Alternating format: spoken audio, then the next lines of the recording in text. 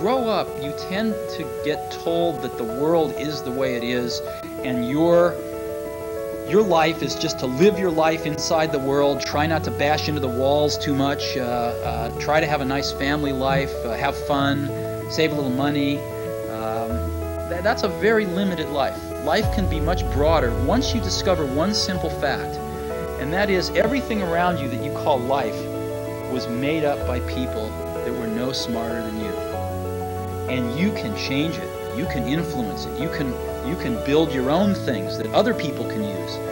And the minute that you understand that you can poke life, and if you push in, something will pop out the other side, that you can change it, you can mold it. That's maybe the most important thing, is to shake off this erroneous notion that life is there and you're just going to live in it, versus embrace it, change it, improve it, make your mark upon it.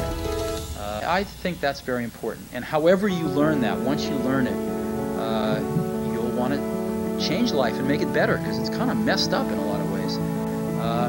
Once you learn that, you'll never be the same again.